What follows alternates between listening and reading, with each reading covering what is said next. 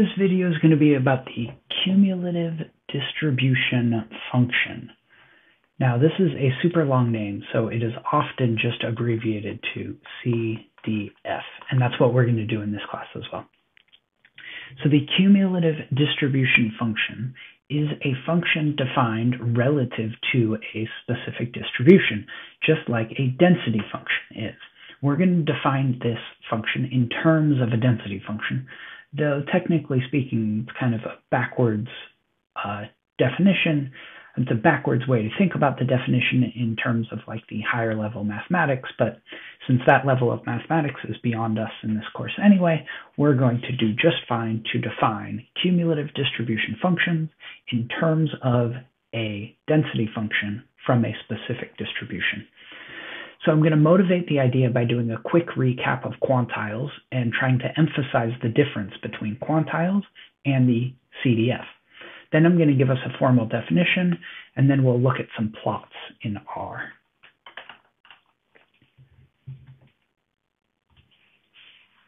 So here we go. Quick recap of quantiles. So I'd like you to recall that quantiles correspond to a picture, at least on a normal distribution, like this.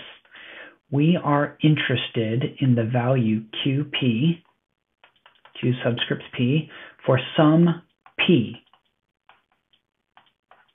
So it's like we know P, know what percentage we want, and we are looking for the value on the x-axis that gives us that percentage less than that value.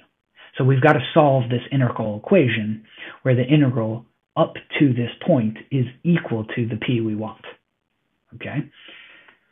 The cumulative distribution function takes this idea and kind of flips it on its head. In the case of the cumulative distribution function, we know the value on the x-axis, and we're asking what value P is found in the area to the left of the value x. Now we're actually defining a function here, so I want you to think of this as if x is moving along the x-axis. How does this probability to the left of the value x change? How does this P change as x goes off to the right? Okay, so that's how we're going to motivate our definition.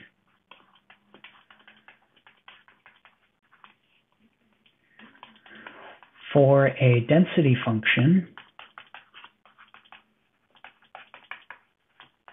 f, the CDF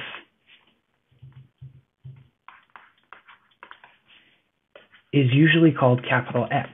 If you had a density function g, they'd call the CDF capital G. It's just the capital letter of whatever the density function is. And it is defined as an expectation of an indicator function from negative infinity up to the value x. But in this case, we know the value x, so you're just plugging in the value x into the function. So one more time with a couple of pictures, and then we'll get R to draw some more formal plots. You know the value x, you're going to plug it in to your integral, and you're going to ask, what is the probability to the left of the value x as x moves along the x-axis?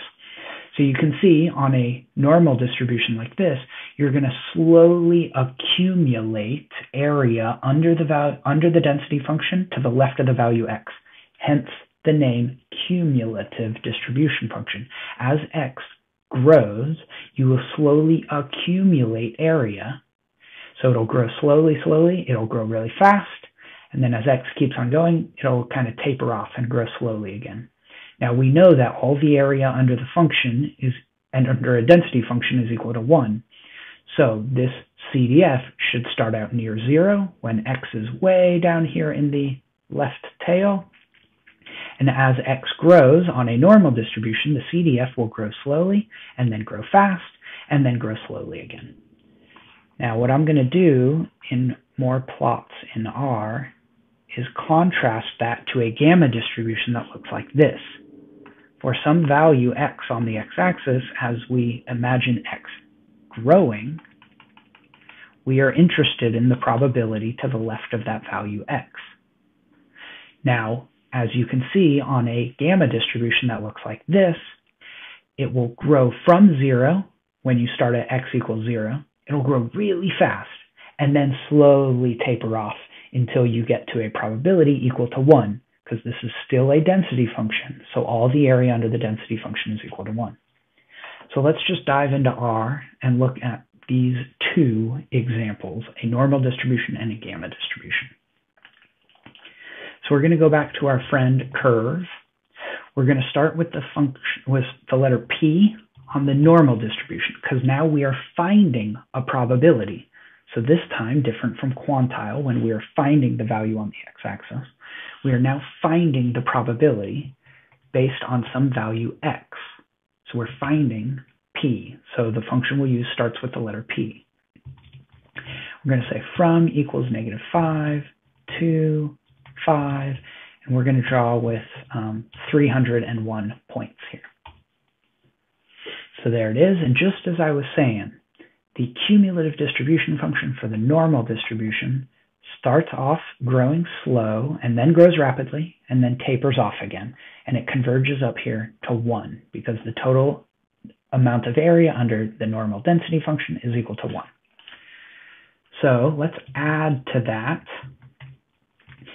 the function p gamma, which is going to start just above 0. It's going to go up into 5. We're going to color it different just so we can differentiate the axes. We're going to add it to this plot so we can compare the growth rate for both of these next to each other. And let's get a little wild and just put CDF on the y-axis label. Let's see if all that works. Oh, whoops. Okay, so it happens. Shape equals to 1 and rate equals to 1. I'm just kind of making those up for the example here. And you can see now here in orange, just as I was saying before, oh, my Y label didn't change as I wanted it to. That's okay. Just as I was saying before, the cumulative distribution function for the gamma distribution that I drew in the notes grows really quickly. The CDF for that gamma distribution goes really quickly from 0 and then tapers off as you get further into the right tail. And just like all other density functions, the cumulative distribution function will converge to 1 as x goes off to positive infinity, since all of the area under any density function is equal to 1. Cumulative distribution functions won't come up a lot for us, but they're a good keyword to know in the world of statistics. They do come up time and again, especially since they are kind of inversely but very closely related to quantiles.